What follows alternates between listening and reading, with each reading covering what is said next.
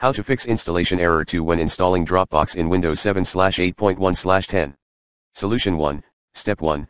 Verify that the files installed in the following folder paths are OK.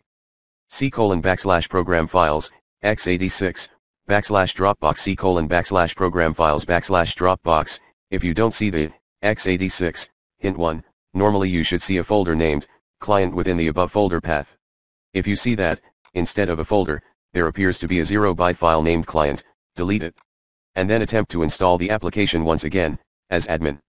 Step 2, if you find a proper folder instead of the 0-byte file, then you may be able to fix the issue by setting up your path environment variable. See more info at https://bit.ly/2v4pluby. How do I set or change the path system variable? Or reverting it back to the default one? Hint 2, it seems that, most of the times, the path environment variable should contain the following: %systemroot %system32, %systemroot%. Step 3, clear any Dropbox application files remaining. Deleting any of these folders will not delete the files in your Dropbox folder, and then try installing one last time. Hint 3, mind ensuring that there is no record of a Dropbox folder within any of the following locations: %of data, %, local app data, %, program files, %, program files, x86, restart your system when you get the job done.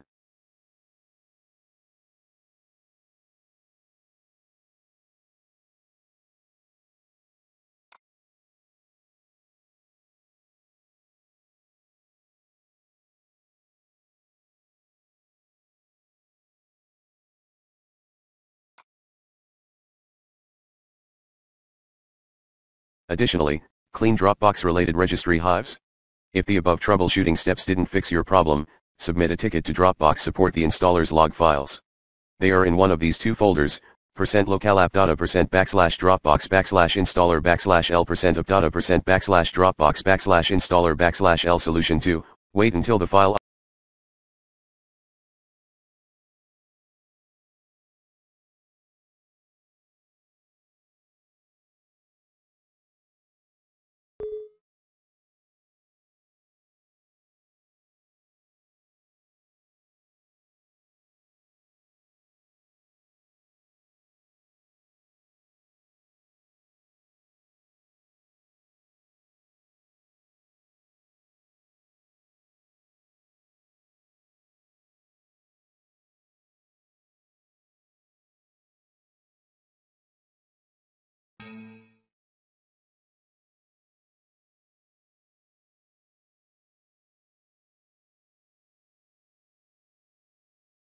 finish, and then do an offline Dropbox update from Dropbox's official website.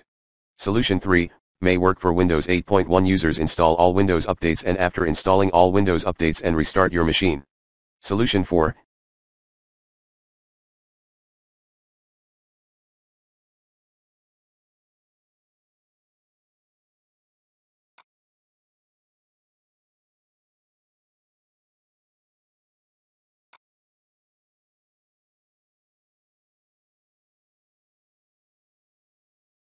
install the Dropbox client from Windows Safe Mode. W/networking, how to at https://bit.ly/2p7uqcd.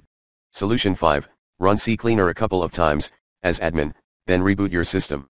Other option you may try an advanced reinstall, https://bit.ly/2afqmxh.